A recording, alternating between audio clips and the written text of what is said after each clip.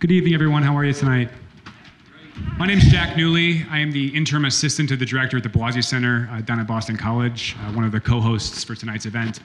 I just wanted to briefly introduce the Blasey Center for those of you who may not be familiar, give some background, and then I'll hand it off to Dennis Hollinger, who will introduce our panelists, and we'll get rolling. So for the past 20 years, the Blasey Center for Religion and American Public Life has hosted conversations and scholarly reflections around issues at the intersection of religion and American public life. Our goal is to engage various audiences, both scholarly and public, through conferences, screenings, symposia, and colloquia, among others.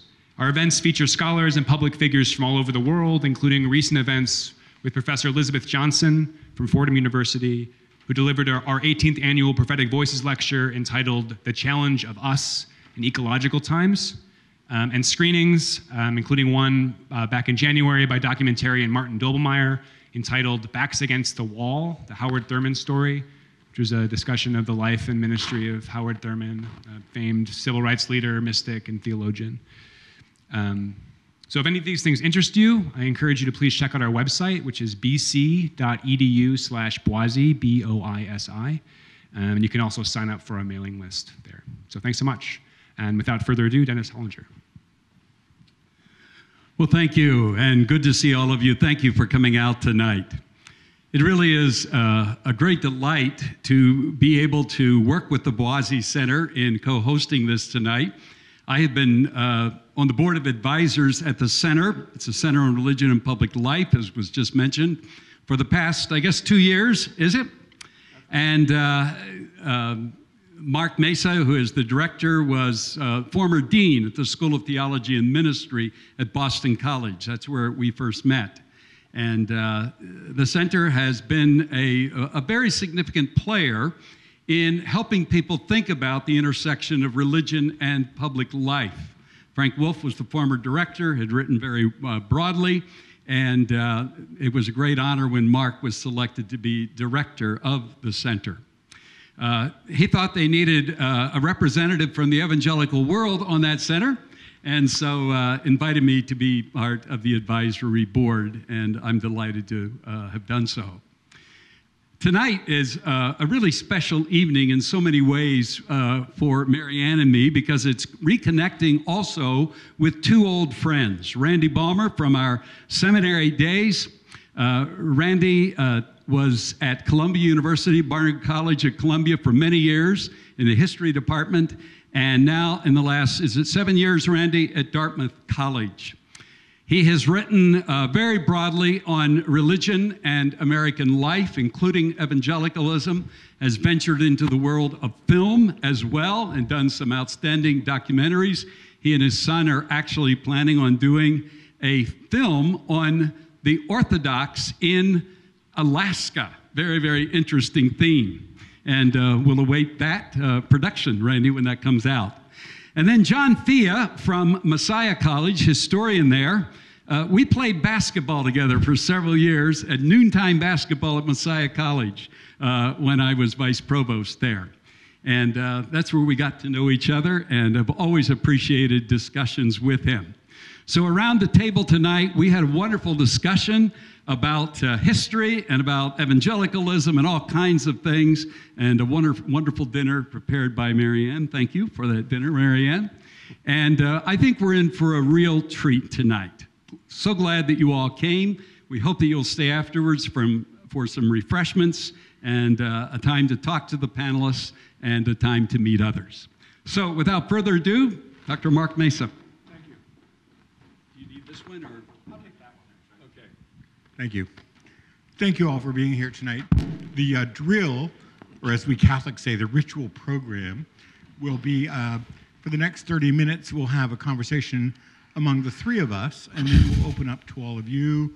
By 8:15, hopefully you'll be on your way, enlightened, and hopefully the rain will stop by then. So we'll start with the conversation between John and Randy here. So I guess I have 5 questions for them. The first question is, how has the evangelical involvement in U.S. politics changed since the presidency of Ronald Reagan?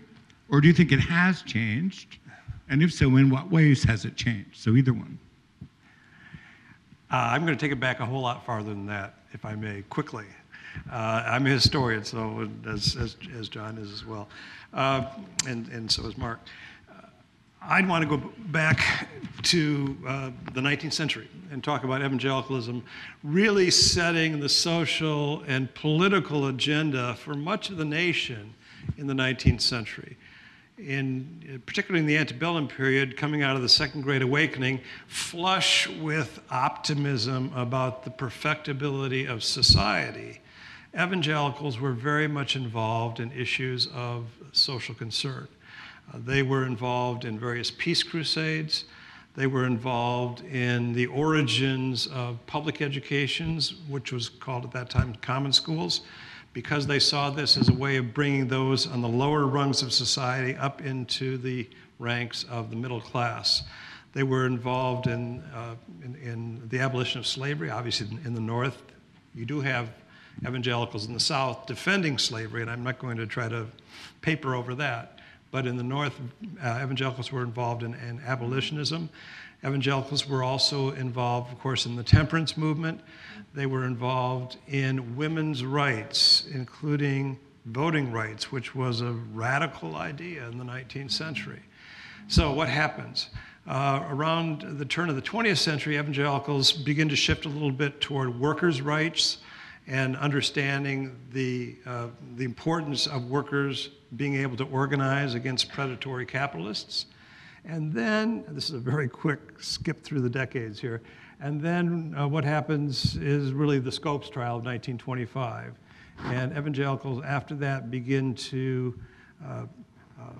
retreat from the larger society and begin to construct in earnest what I call the evangelical subculture, which was this vast interlocking network of seminaries, Bible colleges, Bible institutes, Bible camps, publishing houses, missionary societies, churches and denominations, of course, that were really set up as a defensive measure against what was considered the both corrupt and corrupting influence of the larger world, of the larger culture.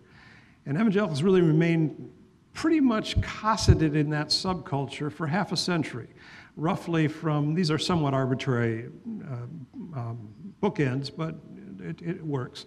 The Scopes trial in 1925 and Jimmy Carter's campaign for the presidency in 1975. And Carter begins to bring evangelicals back into the political arena, not really in an organized way, but I think for many evangelicals, simply for the novelty of being able to vote for one of their own, someone who is, like them, a born-again evangelical Christian. And that begins to change 4 years later, and Carter's presidency is so crucial because that's when you begin to see the rise of the religious right and the movement of evangelicals into politics in an organized way under Jerry Falwell and particularly Paul Weyrich, who's really pulling the strings behind the movement. And I just want to make one quick point here, and that is to say that the common understanding is that it was the Roe v. Wade decision of 1973 that brought evangelicals into the political realm. And I call this the abortion myth because it collapses on historical examination. What brought evangelicals into the political realm, particularly people like Jerry Falwell, was instead the defense of tax-exempt status for racially segregated institutions. Bob Jones University was the most prominent, but others as well. And that is what gets evangelicals motivated or mobilized politically in the late 1970s, turning against Jimmy Carter, one of their own, in favor of Ronald Reagan in 1980. So I've gone on far too long. I'll leave it there. Please see Volume 1 of Randy Balmer's response to Mark Massa. That was excellent. Thank you. John? No, I would affirm everything that Randy said. I'm not certainly progressive, the progressive dimensions of 19th century evangelicalism, the concern with social justice, the concern with all of these reform movements.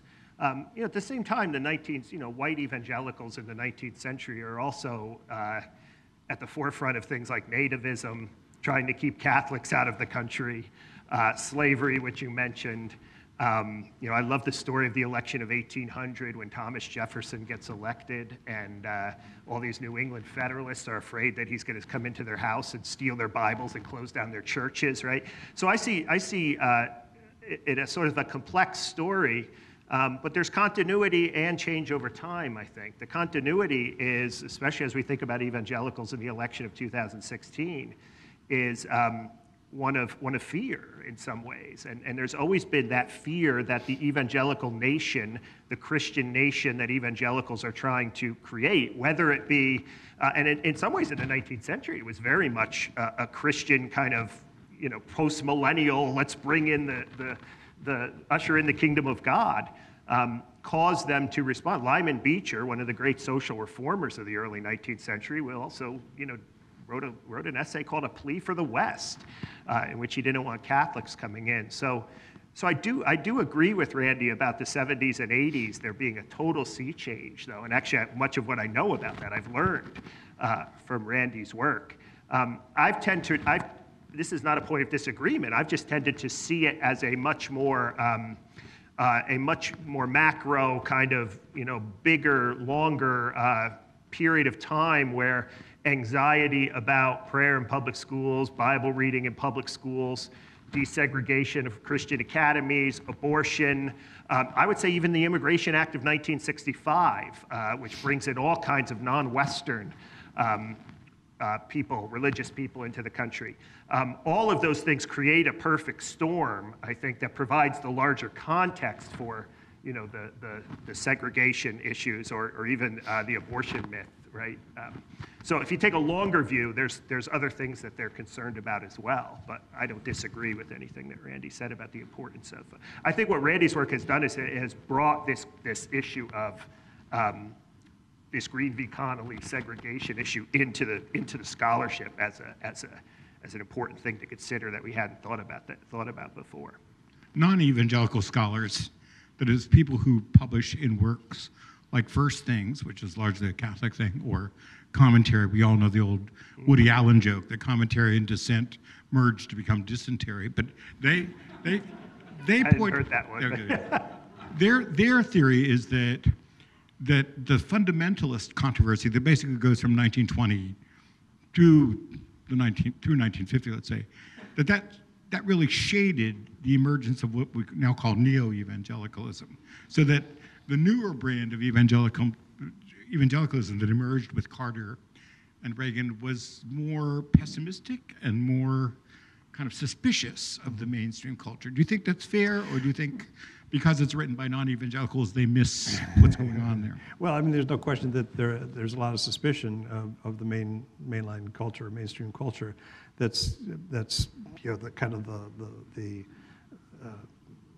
I want to say fundamental rhetoric of the fundamentalists.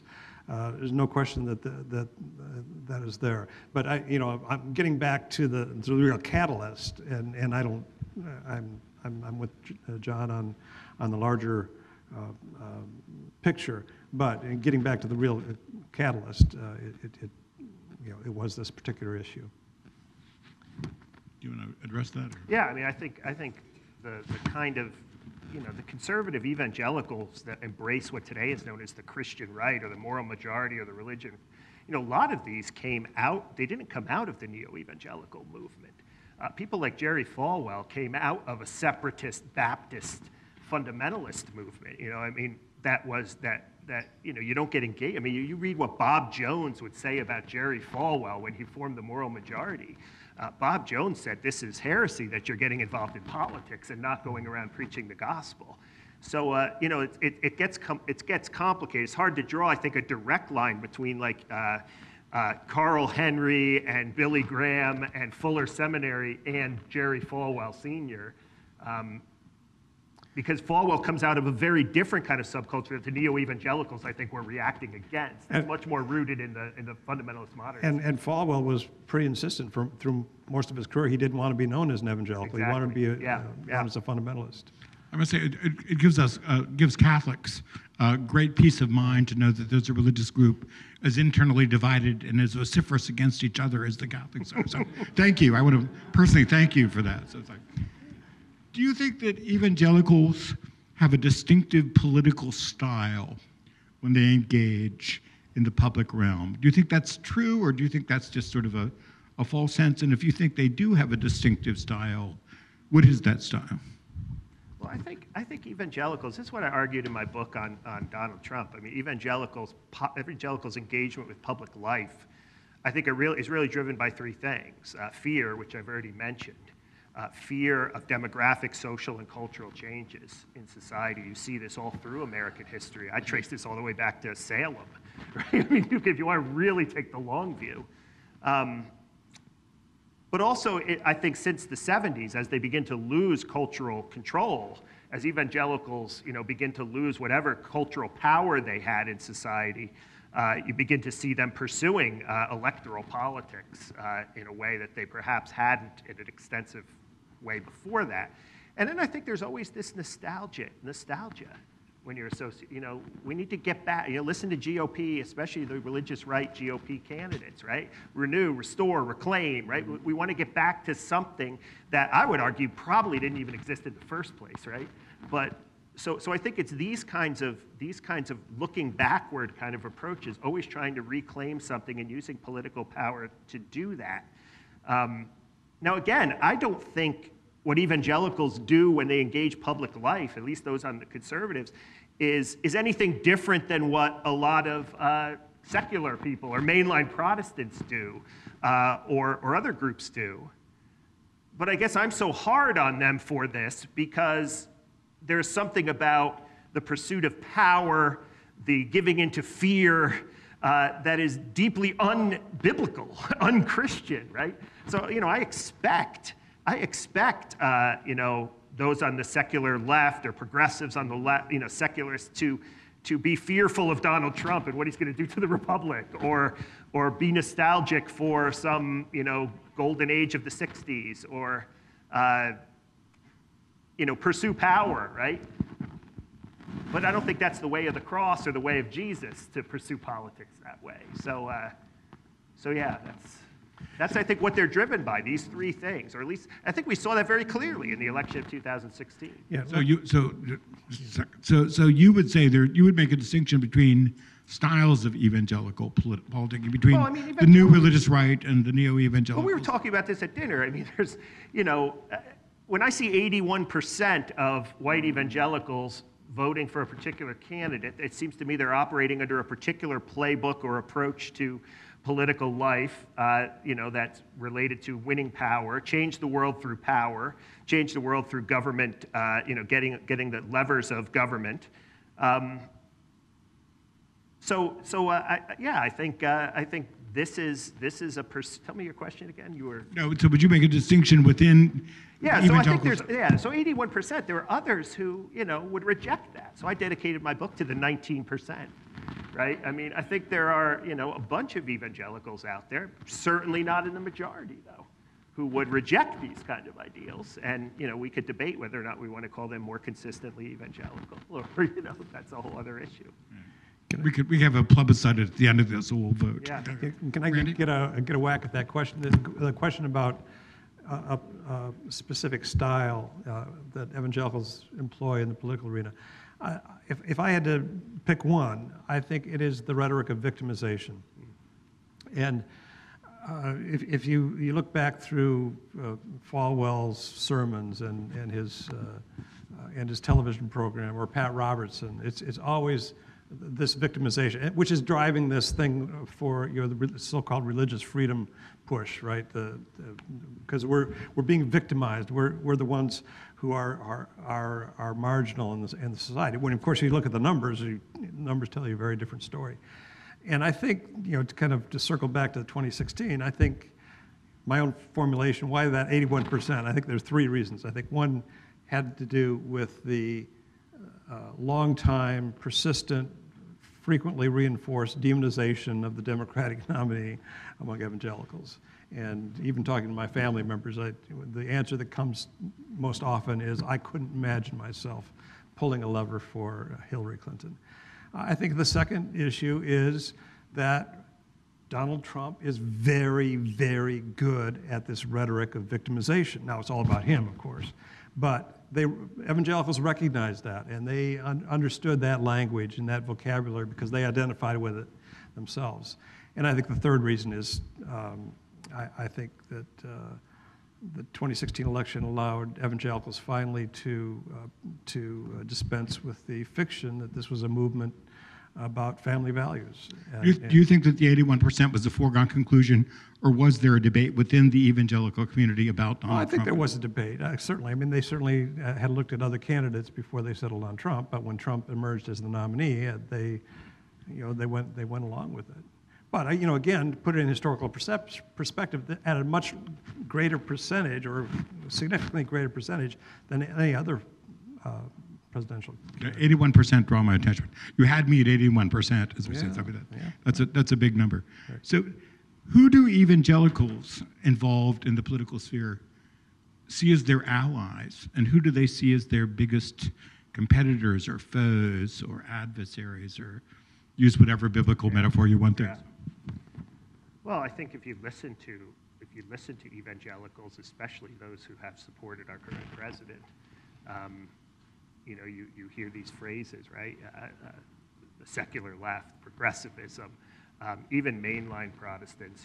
I think anyone who does not embrace the kind of social issues, whether it be marriage, abortion, or now the new hot one, right?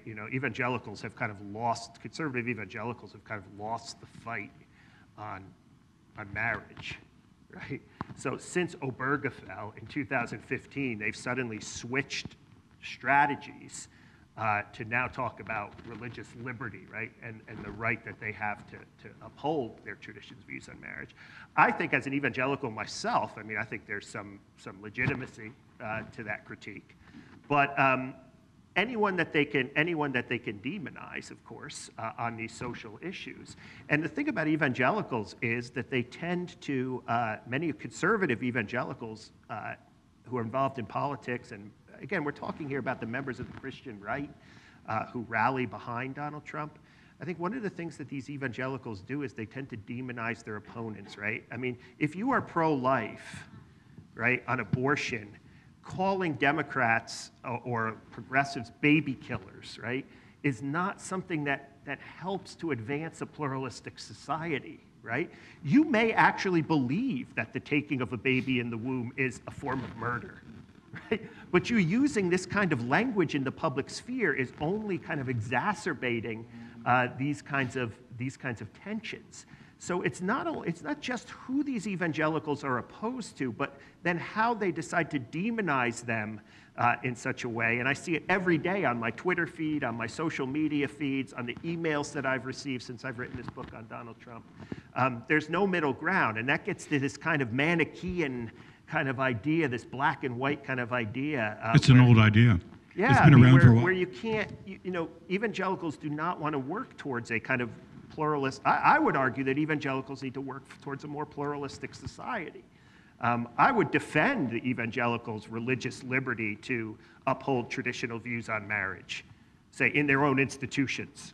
I think this is going to be a serious issue for Christian colleges down the road, right? How they're going to, and the college, the CCCU, where my school's a part of, is already trying to come up with creative ways to address this. But certainly, I think what evangelicals need to work harder at is learning how to live with people who have fundamental disagreements on these issues. And I would turn the tables on the sort of secular left, right? I think they also need to learn that we live in a pluralistic society as well. I love John Anazu on this, confident pluralism and the sort of vision that he's set out. So that's my take, yeah. Nothing to say. This is the first, I am astonished. This is the first time I've ever asked Randy Balmer a question and he has no answer. No, ask me the question again. So who do evangelicals see as their primary allies and or adversaries in the political sphere? Oh, I see. Well, I think, again, going back historically, the importance of the 1980 election, I think, is that you had this alignment, a kind of rock-solid alignment between white conservative evangelical voters and the Republican Party that has merely congealed over the succeeding decades. And anyone who's not part of that. I mean, I've heard, you know, and I'm sure that John has heard it as well. People say, well, how can you be a Christian and a Democrat at the same time? You know, as if there were something fundamentally mutually exclusive about the two. And I think that sort of kind of unflinching identification is what fed into the 2016 presidential election. Interesting. According to the Pew, I'm an inveterate reader of the Pew Trust, sure. as I know Yeah. you are too.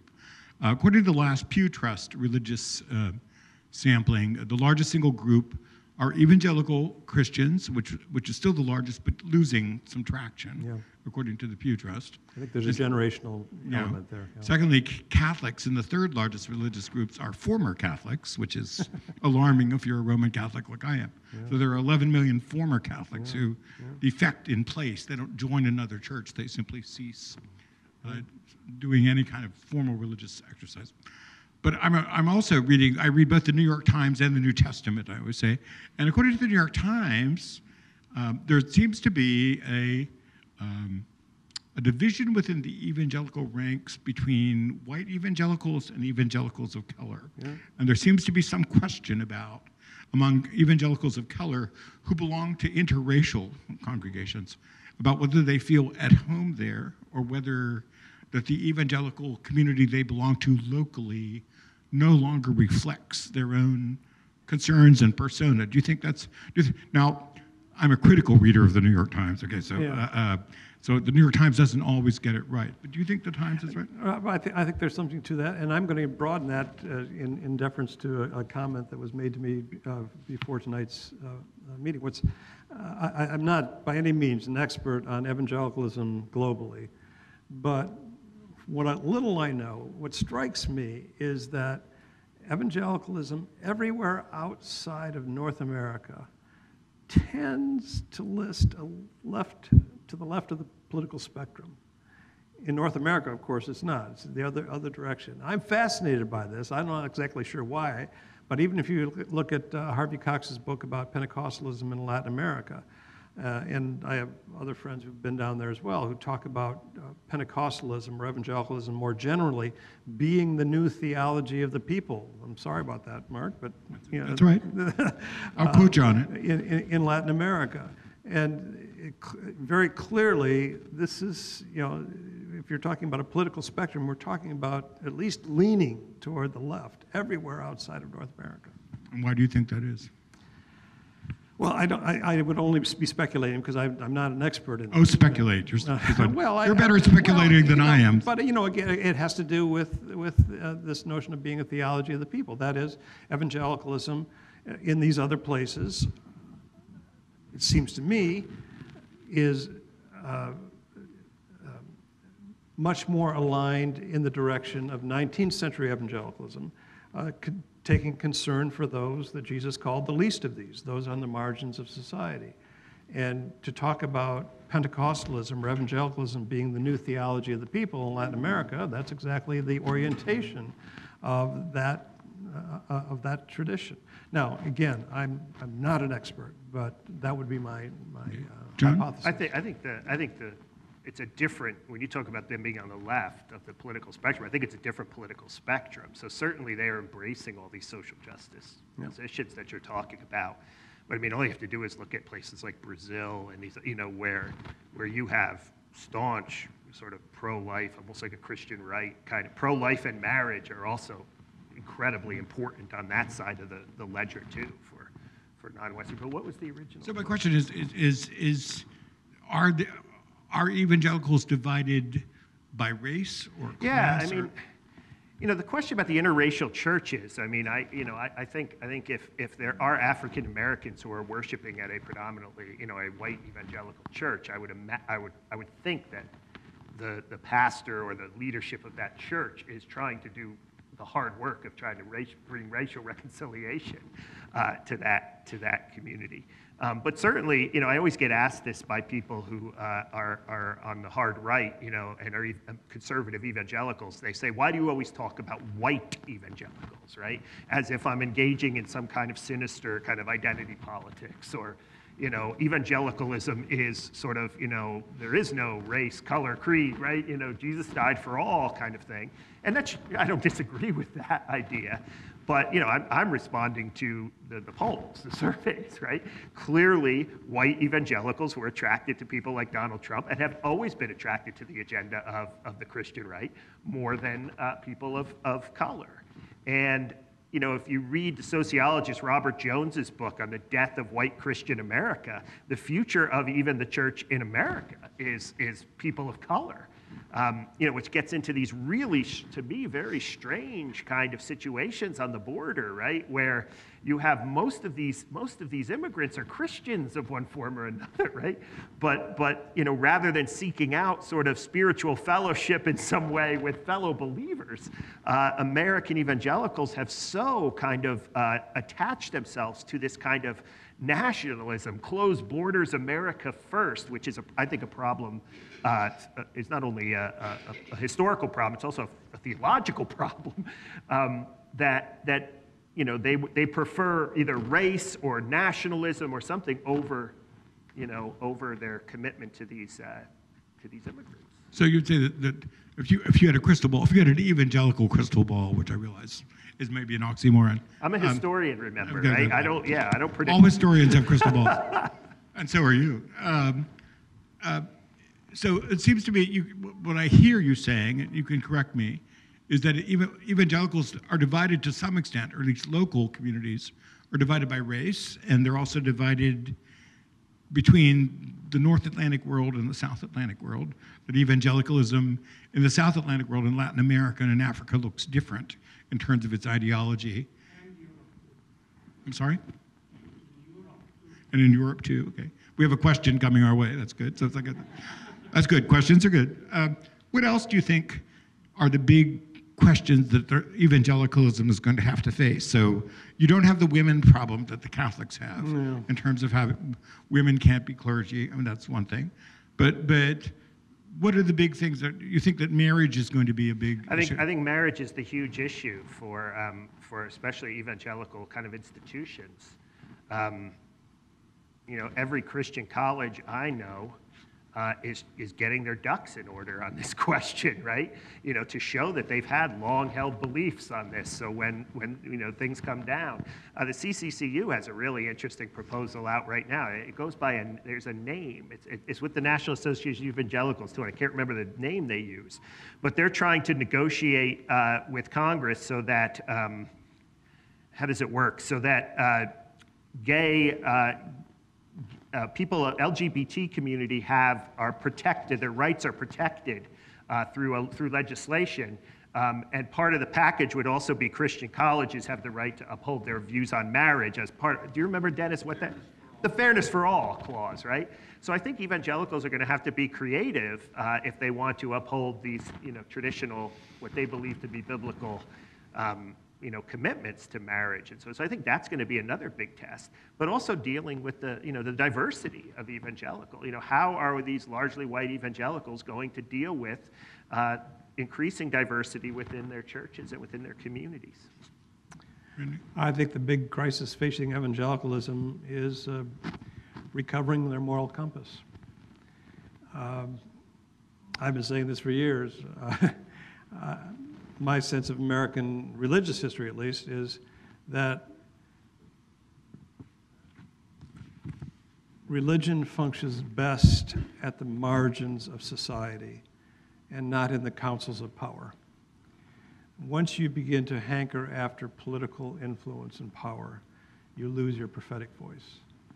And I think that is a synopsis of what has happened to evangelicalism over the past half century. There's been such a hankering after political power and influence and access to the Oval Office and all this stuff that in the process, evangelicalism has lost its soul. And I say that with a great deal of sadness. I mean, this is the movement that that shaped me and made me who I am, and a movement that I still is part of my DNA. I can't get away from it. I try various times, but I can't get away from it. But it's a movement that I think has lost its soul. So I think the biggest challenge facing evangelicalism is recovering its moral compass. Catholics always say, if we have you at 6, we have you for life. And it sounds like evangelicals are the same way, right? Just to follow up on that real quick, some of you may have heard me say this before.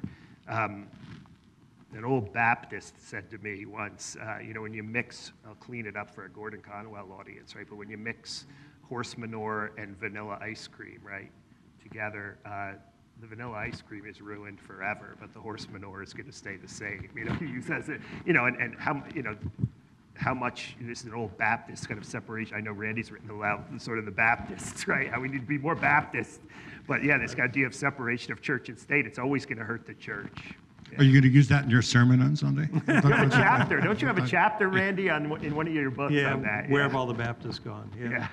Well, but that's an important point. I am a passionate defender of the First Amendment. I was an expert witness in the Alabama Ten Commandments case. I believe passionately in the First Amendment, and I do so because of the integrity of the faith. Now, people talk about Roger Williams, who was the person who really started this conversation about the wall of separation between the garden of the church and the wilderness of the world. And what people tend not to recognize. Mark DeWolf Howe's famous book about this. Right, the Garden of the Wilderness, right. What people tend to forget is that Puritans like Roger Williams were not members of the Sierra Club. That is to say, they don't hold our post-Thoreauian romance about the wilderness. For them, the wilderness was a place of darkness where evil lurked. And so when Roger Williams is talking about separating the garden of the church from the wilderness of the world, what he's concerned about is maintaining the integrity of the faith from too close an association with the state. And we've somehow lost that part of his vision, but I think it's very important. No, I mean, a perfect example of this is actually what's happening right now. Like, I can't bring up the border again. You have these, what are they, thousands of kids who they can't find them. Where, Trump didn't write down where they went, right, after they were separated from their families. And where I wrote about this on my blog today, where are the great champions of family values on this question, right? Why aren't they speaking out? Well, to do so would mean to alienate the president, right, and perhaps push them out of power. And that's what happens, right, when these things. Here's a high ball to center field for both of you. What's been the biggest gift that evangelicals have brought to politics in the past 30 years? And what's been the most problematic inheritance of evangelicals involved in politics? So gift and problematic inheritance. I guess in terms of the gift, I would have to say keeping attention focused on the abortion issue. I think that's now, again, I will add the caveat that that's not how the movement started. And I spent the afternoon with, dropping names here, I'm sorry, but I spent the afternoon with Frank Schaefer talking about this and exactly how this came about. And he's very clear about this. But what happened with the religious right is that the religious right did join forces with the Catholics to make what was once, or throughout the 1970s, a Catholic issue into an issue that evangelicals cared about. So I think, sure, it's important to have that discussion. Now, I don't think the discussion's gone very far, to be honest, in terms of moving the needle on the debate, and I think the debate is framed all wrong, frankly, but that's a whole other conversation. I think the bad part has been this kind of intractable marriage between evangelicalism and the Republican Party, as if to say that one party, any party, can be the party of God, and I don't see it that way. John? I would agree with Randy on the second. What's wrong? I mean, that's at the heart of it. I spend time every day with young evangelical students, and they inspire me, frankly. Their passion for justice, for solving the problems of the world, for engaging with those in need, going all over the world to, Nick Kristof, the New York Times columnist, hung around, some of you might remember that op-ed, hung around with evangelicals, I think it was in Sudan or Africa, and just was blown away by their sense of service, all in the name of their faith.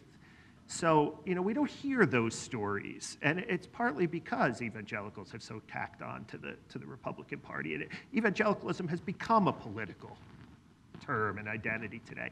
We don't hear these stories of these kids each and every day, young people especially, but also old,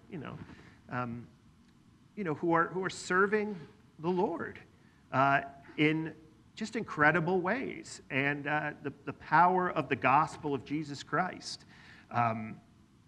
animating them in these ways, and as a product of that, someone who converted from Catholicism, I'm one of those people who left. Sorry, no, but you're not alone. I had and again, some people say I'd still be Catholic if I had a good priest. That's what someone once told me. So who knows? But as someone who had a life-changing conversion experience as a 16-year-old, that redirected the course of my life, and that's something. Talk about the DNA, right? I mean, that's something that still drives me to defend the. So my wife always tells me, like, you're saying too much stuff negative about what's good about evangelicals? What are we doing good? What's doing, And I always tell her, like, this is not the time for that. We need to deal. But I need to be more conscious about that. I always tell my students that all religion, like politics, is local. So for Catholics at Boston College is 70% Roman Catholic. I would say if your local parish works, the church is fine. Yeah. And if your local parish doesn't work, it doesn't matter who sits in the Vatican. The church is not working.